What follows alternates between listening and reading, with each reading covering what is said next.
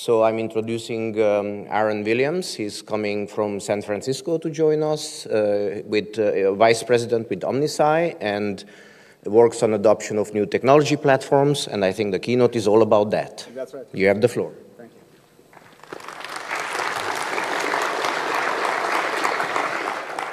Thank you. I did offer to do his presentation if they would put it up here. Luckily for you, though, they declined my offer, so you're going to be stuck with just my presentation. So happy to be here. I am going to be talking about new technologies. I'm going to hopefully spend almost my entire presentation doing demos, so we'll get to those in a second. I've put these slides already, I only have a handful of slides, but I've put them already up onto speaker decks, so they do have some links in them, so if you want to, you can go and just take a picture of this slide and then go pull the other slides down, or take pictures of all the slides, I don't care. And happy to be connected with all the folks here. This is a great group. One other quick thing, we changed our name from MapD to Omnisci. So some of you may remember from Phos4G's past, MapD as a participant, it's no change to our technology or what we're doing, it's just a change in name. So MapD is now Omnisci. Primarily we did it because of the additional work that we're doing with data scientists and the sort of direction of the company's going. Too often, MapD was confused with being a map provider, and we are definitely not a map provider. Okay, great. So let's get into the topic here. I joined Omnisci about 2 years ago, and it happened to be that my first week at Omnisci was Phos4G in Boston. And it was a great sort of trial by fire for me into not only geospatial technology, but also this community. Certainly one that I feel I've really been happy to become part of now over the last 2 years. My background with the companies that I used to work with was more focused on the big data side, not so much on the geospatial side. And primarily that was because my experience was that those two topics were handled by two different branches of the IT tree within those organizations. You'd have your big data over here and your geo over here, and they had some similar tools, but not all of them, and they had some similar data formats, but not all of them. And even their definition of what it meant to be big data or what it meant to visualize data was usually completely different. And so, you know, those two sort of camps had a very limited overlap in terms of the Venn diagram of the kinds of problems they were solving internally for these companies that we worked with. And I think, you know, one thing that I realized when I joined this community was how that's really starting to change. That overlap is now happening more and more frequently, where we're bringing geospatial data together with other data sources to be able to tell a more complete story or solve bigger problems. It's not just about sort of keeping those things siloed to themselves. And so as we've seen those sort of data types come together, we've also seen that sort of there's this new class of data. We call it VAST, or we use the acronym VAST to talk about that. It's this class of data where it has big volume, but it also needs agility and tends to have a spatiotemporal component to it.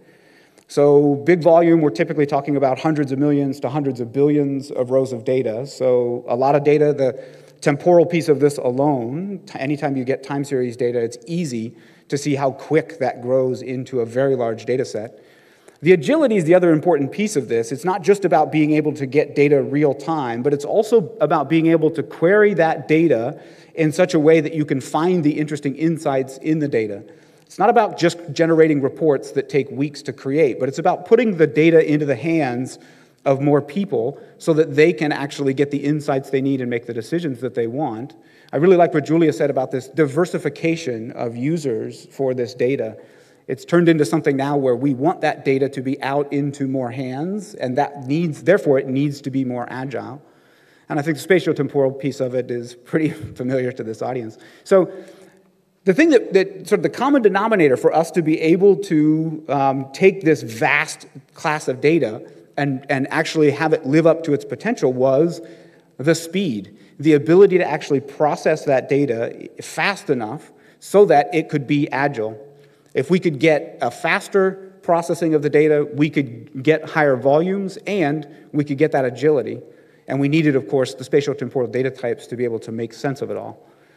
And so what we kept coming back to was this idea of speed, and that's really where I'm going to focus sort of most of my talk, is on how we see GPUs as being a technology that helps us get that speed that we're looking for to be able to satisfy the demands of this space.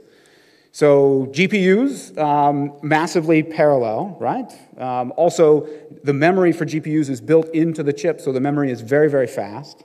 You combine those two properties together, and you can actually speed up data processing dramatically.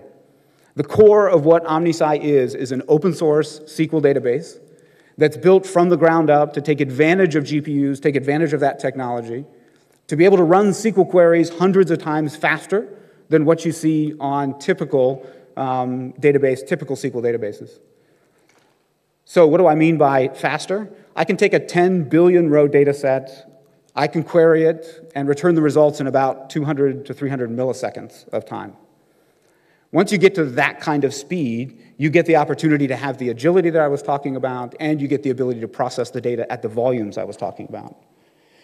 Okay, so enough talking about it, though. You get the sort of basics of what OmniSci is, open source database. Let's go look at it in action, because I think that'll help to make it a little bit more tangible. So the first demo, we've taken 1 billion rows of New York City taxi data. That's about 7 years worth of taxi rides in New York City.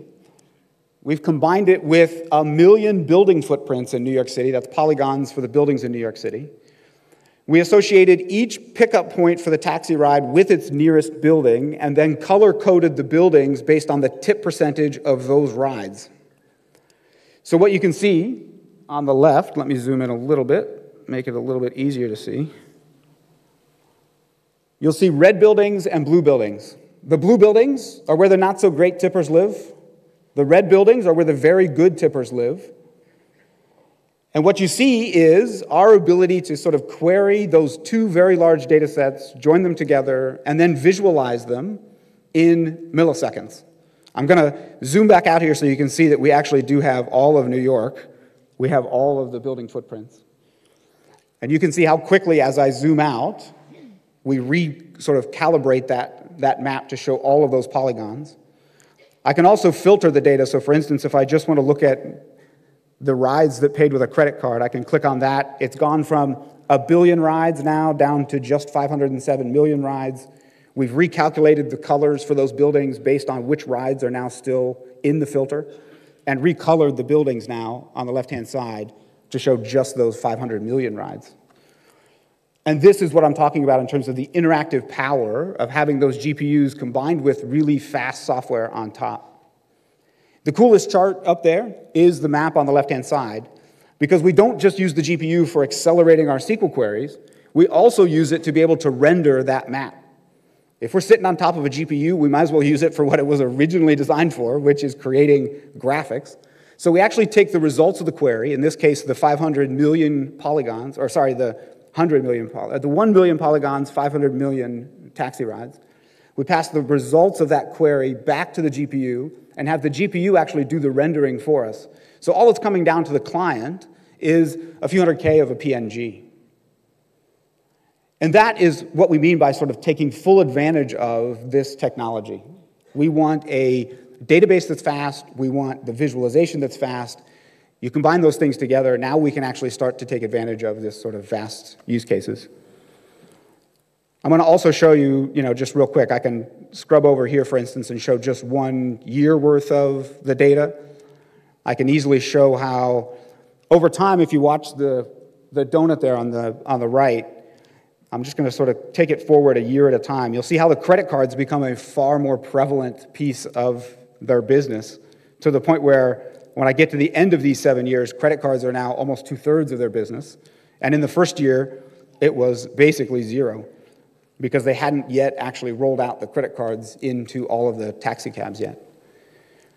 So you see how interactive it was. Just in the last 30 seconds, I've probably hit that server with a few hundred SQL queries. Each of those SQL queries is querying a database that is not indexed, not pre-aggregated. We haven't done no downsampling. We haven't done anything to the data. We've just loaded it into GPU memory, and now we're running those queries against that data and it's coming back in these 100, 200, 300 millisecond timeframes. The other thing I'll point out about this data set, if you look at the timeline up at the top, and I know for some in the back it'll be hard to see that timeline, but trust me, there's a beautiful timeline at the top. I'm going to zoom in on that a little bit so you can actually see a interesting anomaly. Do you notice there's a dip every year? And it's very predictable. It happens every year. It happens right the week of Christmas. When I first saw that, my heart kind of broke because I was thinking, oh, you know what this means? Like, people get really stingy at Christmas. The tip percentage drops precipitously at Christmas. That means, people are running out of money. They're just not giving the same tips. Turns out that's not true. Faith in humanity can be restored. I'm not going to tell you exactly what the answer is to it, but the data tells you what the answer to why that dip happens every year at Christmas. I want to hear what your ideas are. Come see us at the booth, and I'll actually show you in the data why that dip happens every year at Christmas. And remember, it's not us being stingy, I promise.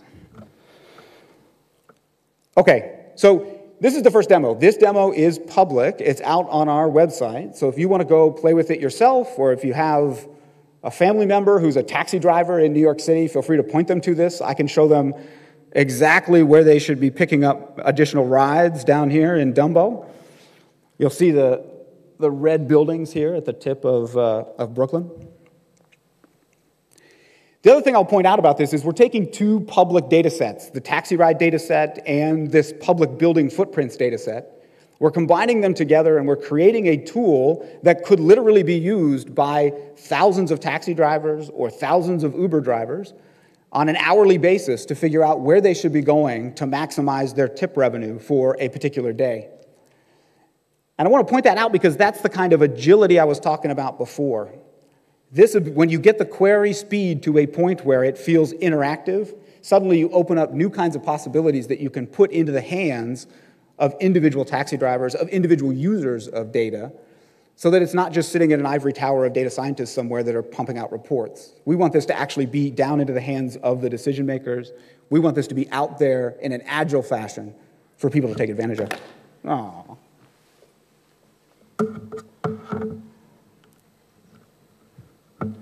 Sorry about that. It will come back, I hope.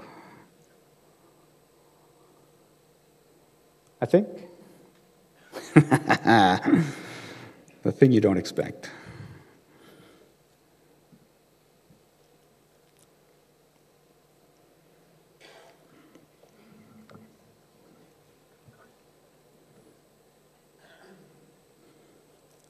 I think it's going to come back in just a second. Let me jump back to my slides. So that was the taxi demo. That's the first demo. As I said, it's publicly available on our website, or I encourage you to come visit us, and we'll be happy to walk you through it. The link for it was there a second ago? The link for it's at the bottom of that slide. Next, I want to talk just a second about now that you've seen a demo, you've seen what I'm talking about when I talk about speed. Now let's talk for a second about what OmniSci is. And so I said before that the core of OmniSci is this open source database. We built it from the ground up, so it's our own source code, but we welcome folks to come and join us and participate in the open source project. You can see that sort of down here at the bottom, the OmniSci DB SQL engine. On top of that, we've built this sort of BI tool called Immerse. That's the thing you see at the top of this visualization. We combine Immerse, which is a paid product, with that database, and that's what we sell to companies. But the database, if all you need is really fast SQL, we have that database available for you as part of the open source. For the most part, OmniSci is not your store of record. You're going to already have a store of record. So we provide a number of interfaces, this is on the left-hand side, for being able to get data from either streaming sources or from your data at rest and bring it into our database, which basically brings it into GPU memory to make those SQL queries fast. We also provide a standard set of interfaces so that you can use, I don't know why it keeps blinking.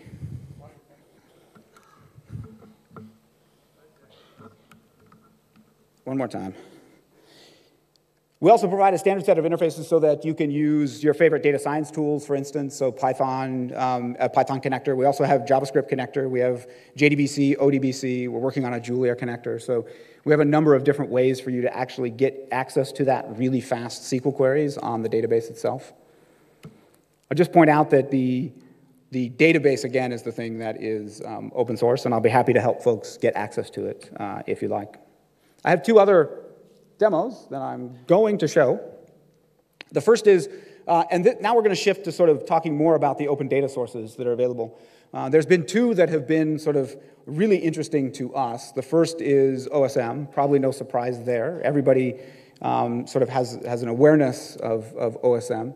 Usually it's used on a sort of maybe city scale or even state scale basis, and usually it's just certain layers that folks are looking at any given time. We decided to see what it would look like if we brought the entirety of OSM into OmniSci, so all the points, lines, and polygons, and put them into an interactive experience. So I'll show you what that looks like. And then secondarily, we brought all of the North American building footprints in as well. It's about 135 million building polygons that we can easily interact with using our platform. So I'm going to show you a couple of those quick demos, again, just showing kind of scale of these open data sources and what's possible. Let me go back to this one first. So this is the entirety of OpenStreetMap, global scale. We have 117 million points, we have 170 million lines, and 400-some million polygons.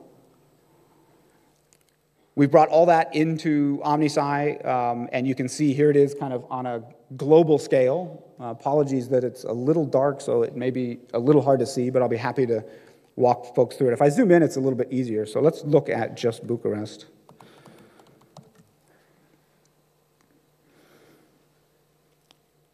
As I zoom in, you'll now see that we're down to 189,000 points. We're going to be looking at about 80,000 lines and 100,000 polygons.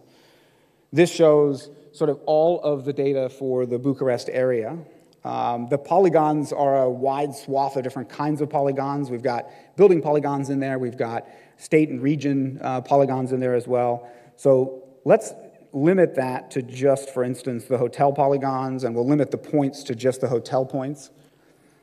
As I make these changes, what's actually happening here is the system is doing a query back to those very large, hundreds of millions of row data sets that we have for OSM, filtering out to just the things that I care about, and then returning the results and putting them into that graphic at the top. I'm going to do the same thing for the lines, actually. I'm just going to show the bikeways around Bucharest. Let me zoom in here. You can see where the bikeways are. You can also see where we are. I think this is the hotel. No. Zoom in a little bit more. I can't quite. There it is. So here we are at the Intercontinental. And you can see how close. There's a little bit of a delay here. There it is. You can see how close we are to the nearest bike path, which is right there on the left-hand side. I'll zoom back out a little bit so you can see again at kind of city scale. And as I was mentioning earlier, I think this is where we start to see an interesting reason to have the entirety of OSM in a single database. It's not necessarily because you're going to want to do queries across entirety of OSM, but it's more that you have the opportunity to start to compare cities. So for instance, we've looked at Bucharest and its sort of bike and hotel correlation, where the hotels are, where the bike lanes are.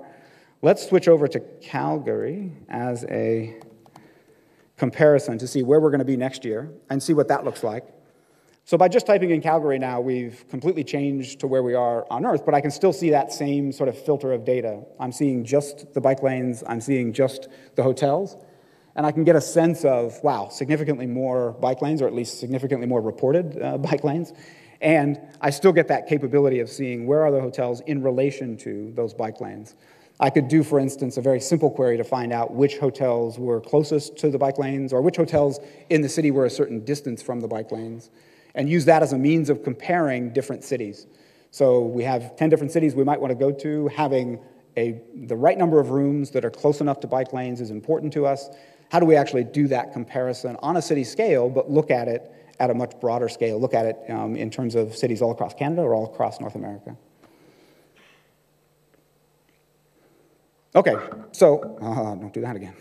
So it's this idea of being able to query very, very large data sets. OSM is one example of that. I'm going to jump to a second example, which is the North American building polygons. Let me just check my time. Yeah. North American building polygons. So we've brought in 137 million building polygons across all of North America. This was a data set that was generated by Microsoft using satellite data. And so you can see we've color-coded the US here, or all of North America, based on the density of these buildings. You can see we have sort of the building footprints distribution. You can see the total number of buildings we're looking at right now is all 137 million of them.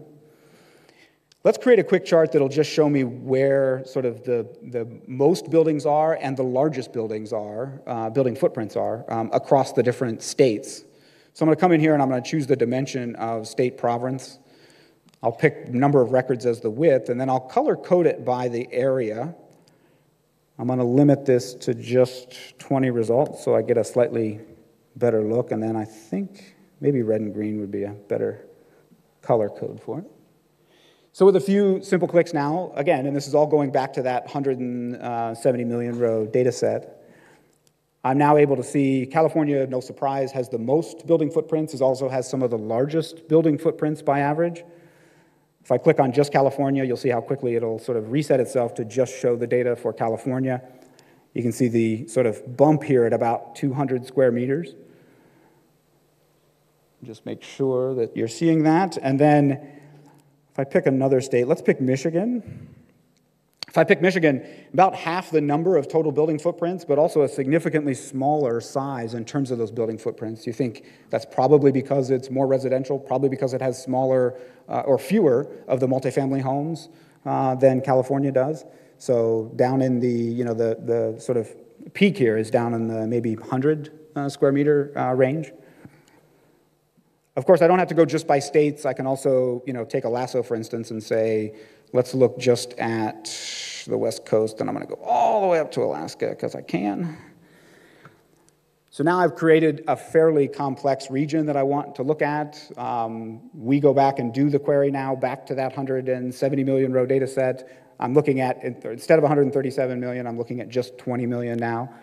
And I return the results in, what probably felt like a couple of seconds, but remember, I'm going back to California to get this information. So a lot of that is actually network lag. Maybe I want to take that same region and bring it over here to see what's happening in the middle part of the country. Easy for me to now switch from that 20 million to this other 25 million and see what the distribution looks like there. Let me also just bring up, for those of you that might care, I'm going to bring up the JavaScript console here on the right-hand side. The reason I'm doing this is because I want to show you that the interface between everything I'm showing you here in the user interface is actually just SQL back to this database that I keep talking about. So on the right-hand side here, you can actually see the SQL queries that are going back and forth. You can see how complex this query is. It's a render query.